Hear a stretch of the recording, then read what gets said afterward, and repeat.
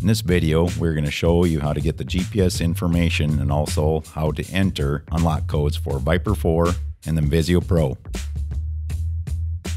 To get the required GPS information on a Viper 4, click the gears beside the sprayer, go to the GPS information menu, click on the gears besides the integrated, and the fourth tab over GPS information.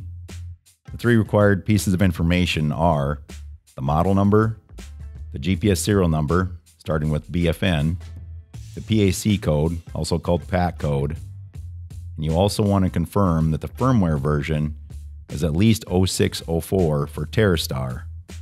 We recommend 0606 or above for enhanced TerraStar accuracy. Once that is actually received off of your screen, to actually get the unlock entered into the Viper 4, click on the last tab with the key, and in the box, enter your code, and then hit the green check mark to the right. For ePros and GPS required information, hit the blue tools. Confirm Show All is selected in the corner. If you have Smart Tracks, you will have to select the source icon. Switch over to internal GPS receiver. You will have to switch back to internal GPS receiver via Tilt and Smart Tracks, or guidance messages will not be sent to the Smart Tracks. Then select Health.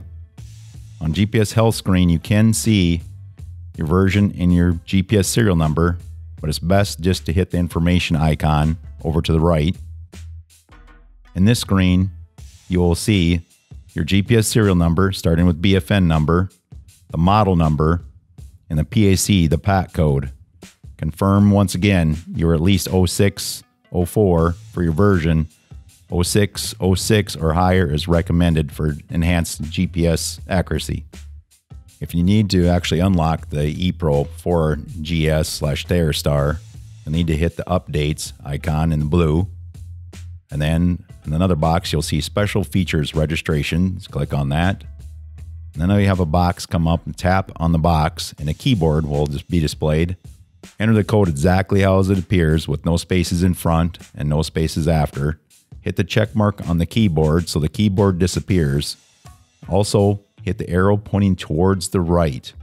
If you use the check mark underneath the arrow pointing to the right, it will not save the information on the screen. You must hit the arrow pointing towards the right for information to actually save on the ePro.